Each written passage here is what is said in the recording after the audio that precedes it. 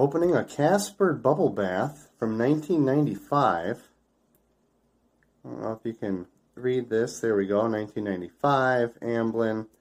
Worried that some of the ingredients might have altered their chemical compounds or had a reaction over time. As you can see, the plastic on Casper has yellowed on one half. Kind of a cool bottle. And yeah, we'll just see how this looks. Kind of an interesting cap. You take that off and you can see like the brush strokes from where they painted the plastic on here. So we'll see what's next here.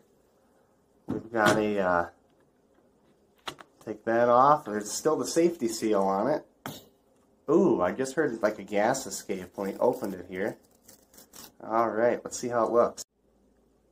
Okay, it smells kind of like Mr. Bubble, if I remember that smell from childhood. It definitely smells like the old school, like kids' bubble bath.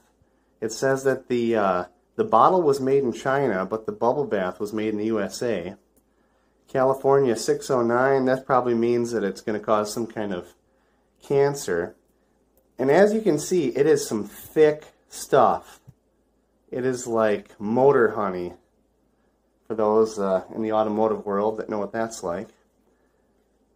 And this bottle is too rigid to squeeze it out, so I'm just going to have to wait and let gravity do its thing.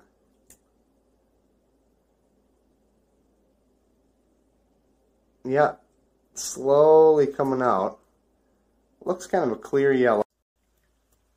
Okay, as you can see, it seems to be unaffected by time. So, 24 years later, your bubble bath is still good, especially if it is Casper brand. Good movie. Favorite from childhood. Alright, peace out.